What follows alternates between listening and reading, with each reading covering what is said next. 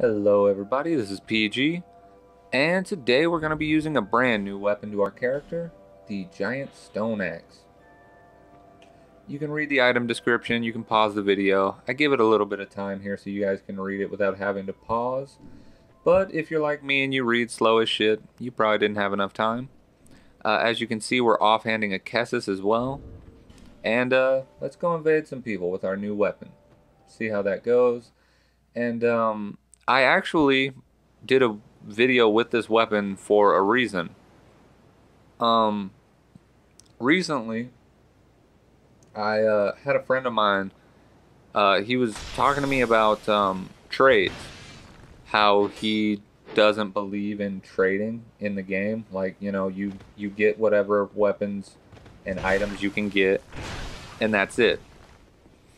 And I felt really inclined to agree with him at first. I was like, you know what? Yeah, you're fucking right. Um, Whatever you want to get in the game, if you can't acquire it, you don't deserve to use it. You know, I was agreeing with him for the most part. And then it kind of sunk in, the whole fact that some people don't have the time to farm for Titanite. And in this game, you can't drop Twinkling Titanite or Petrified Dragon Bone or there's like all kinds of shit you can't drop.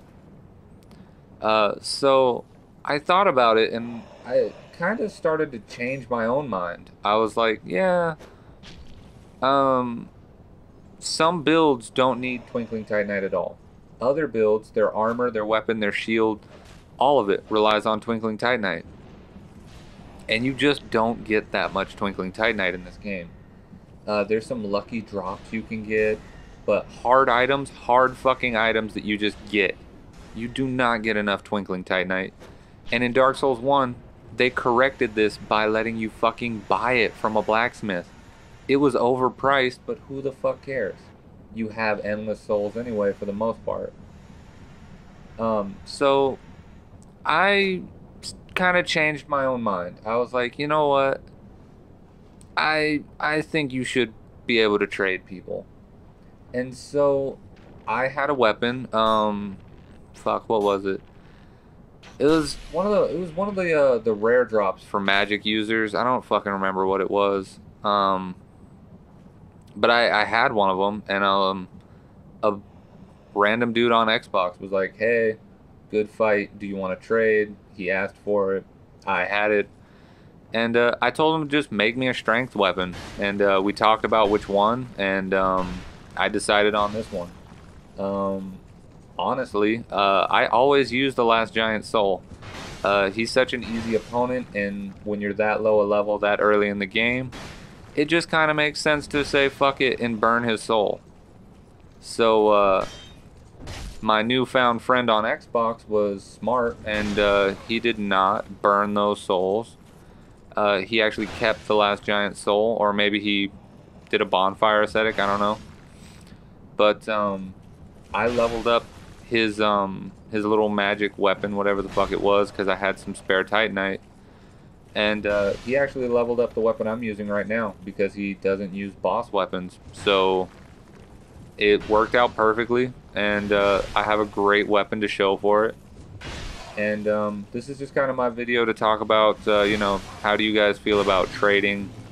Do you think there should be changes in the game to prevent trading? Do you think instead of preventing trading, there should be more of a an open style market so that you can purchase things instead of having to trade people? Obviously, the fact that you can drop things for people means that the game designers intended for you to be able to trade with people. But at the same time, it does kind of suck. Like, I shouldn't have to rely on other people to trade. Uh, Not that it's a horrifying thing or, you know, to be antisocial. It's just, it would be really nice if I could just kind of buy what I need instead of having to rely on someone I don't know who might not even drop me the weapon. Or, you know what I mean? That's always a shocking, scary thought to have, is that you could drop something that you worked hard to get and the guy could drop you rubbish and now you're stuck with that. So here we have a heavy hex user. who is desperately trying to poison me. I don't know. Maybe these. I'm wearing the fucking starter set, by the way. The imported set, and I think it has pretty decent poison resistance. Like I've been fucking off in these goddamn poison clouds just for maybe a couple seconds at a time, and I'm not poisoned at all. I don't know what this guy's deal is. He was really desperate. He's a pure caster, so a part of me wants to respect it. You know, that's a challenging thing to do. Another part of me is like, dude, you know your build isn't really viable. Your build is more of a, hey, I caught you off guard with my spell. Personally, I'm pretty decent at dodging spells, so I didn't find this all too challenging. As you can see, he hasn't really focused on his health because he can't. To cast all those spells, to have all those spells and everything like that, he doesn't have time to level up his health or his stamina, so chances are he's relatively easy to kill. As you can see, one two-handed swing did pretty much half his health. Now I just have to catch him off guard with either my Kessis or my weapon. Anyway, that's just kind of the fight I'm in right now. I do want to talk about the concept of trading. I really don't like the concept.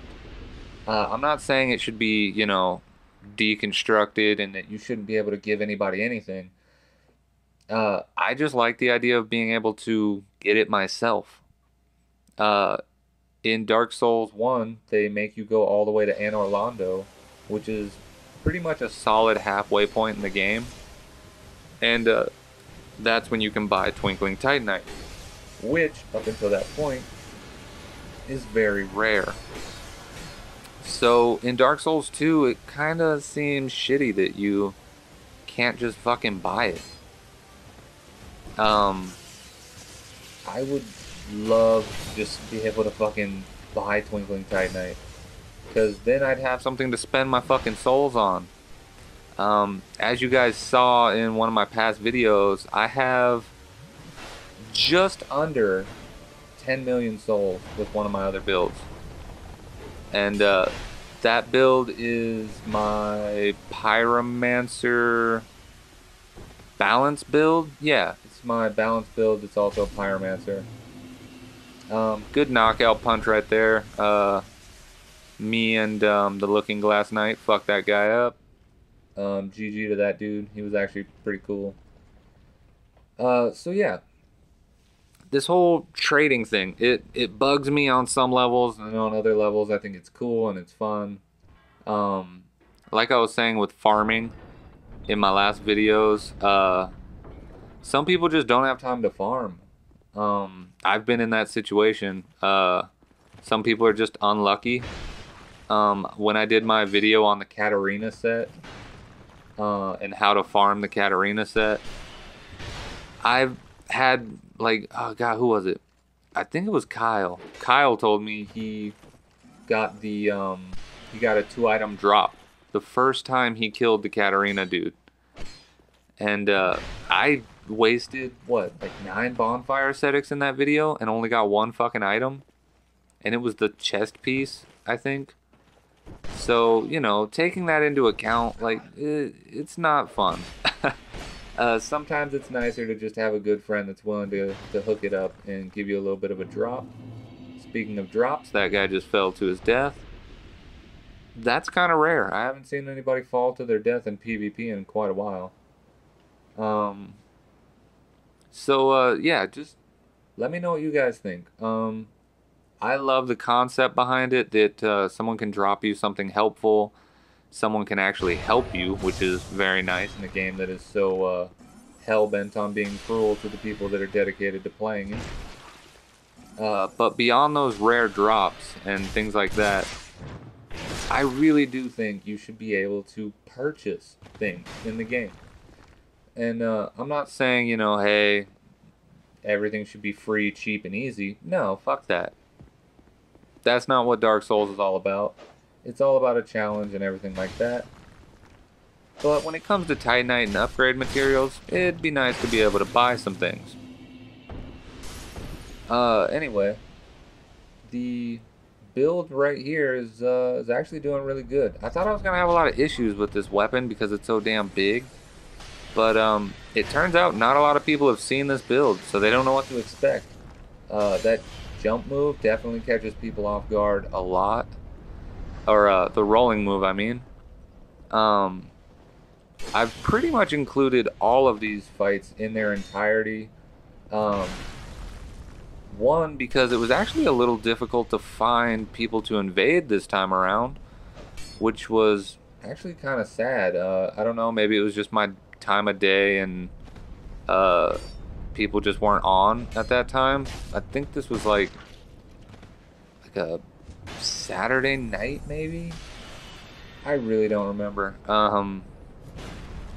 Yeah, so maybe it was just the time of night I was playing, but it was actually really hard to find people to invade, and so I decided I would include these clips in their entirety, uh, just not to shortchange any of these fights. So this guy switches out to Dragon Tooth, which I think he can only two-hand because I don't really think he one-hand it and attacks me very much. As you can see, he is sticking with the one club move. He's hoping to catch it and flatten me. And I'm assuming that if he does catch me and flatten me, that he will run and heal. Like I said, I'm an invader right now. They did not summon me. This is not a duel. So honestly, he has every right to heal. More power to him if he decides not to heal.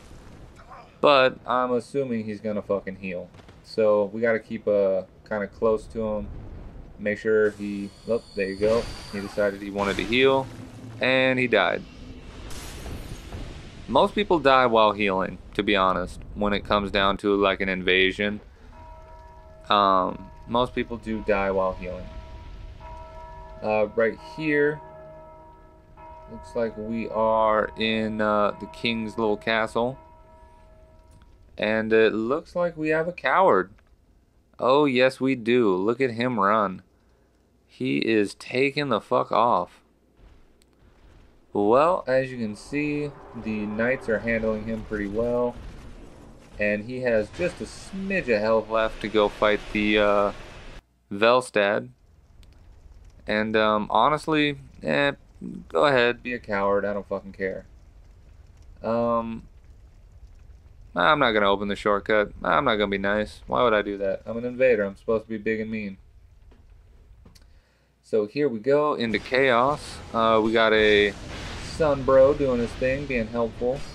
We're gonna go ahead and make sure that bell gets rung so that it gets nice and crazy in here. And I'm just gonna follow one of these guys around so that I have a general idea of who I need to attack. Oh, looks like we got caught by the host. Summon runs out to play. And it gets crazy. Jump in, little jump attack. And now the host is actually doing a decent job of fending off 3 fronts with his summon hiding behind him like a coward. But the host really just couldn't fight that many people at once. And here we are, back in another world. I've had a lot of people request more invasions and less summoning. And as much as I do love doing that, like I said earlier, it's getting a little bit more difficult to find people. Less people are running through the game, more people are doing their own thing, PvPing it up, having fun. So it's not exactly easy to just find someone at random and just run through the game with them. I've had a couple people actually tell me that they need sunlight medals because nobody summons them. And of course, if you're a sun bro and you're ganking, you're not going to get sun medals anyway, so you can eat shit. I hate people that gank. Especially if you're a sun bro. Like, something seems wildly not okay about that. I get the whole jolly cooperation. I get that. And if I'm an invader, no, you're not ganking. You're playing the game. And you just happen to have a friend there. Oh, this guy's getting fucked up. But, you know, if you're on Dragon Bridge or wherever the fuck you are, and you're enjoying the game, doing your own thing, whatever the case might be. No, not really ganking if you and a friend are in the same area, just playing the game. But if you're summoning red phantoms and ganking them, you're fucking garbage. Like, that was a really nice parry, by the way. That was a Kessa's parry. That's kind of hard, for me at least. So yeah, ganking is just such a shit thing to do to people. I don't really think I've ever ganked anyone that I'm aware of. Alright guys, thank you for watching, and I will see you in the next video.